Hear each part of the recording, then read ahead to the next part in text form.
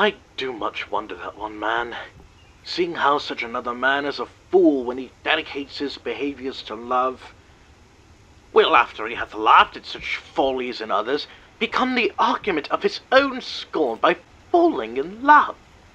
And such a man as Claudio, I have known when there was no music with him but the drum and the fife, and now had he rather hear the tabor and the pipe.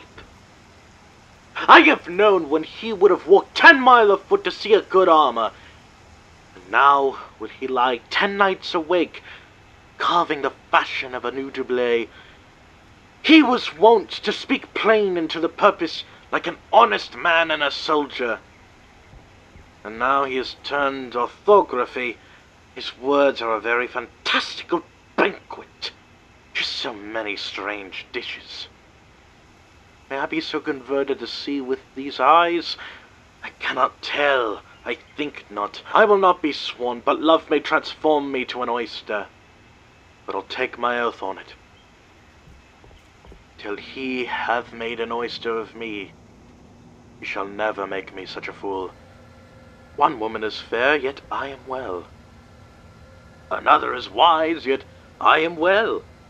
Another virtuous, yet I am well. But till all graces be in one woman shall not come in my grace. Rich she shall be, that's certain. Wise, or I'll none. Virtuous, or I'll never cheapen her. Fair, or I'll never look on her. Mild, or come not near me. Noble, or I not for an angel. Of good discourse, an excellent musician, and her hair shall be of whatever it please God.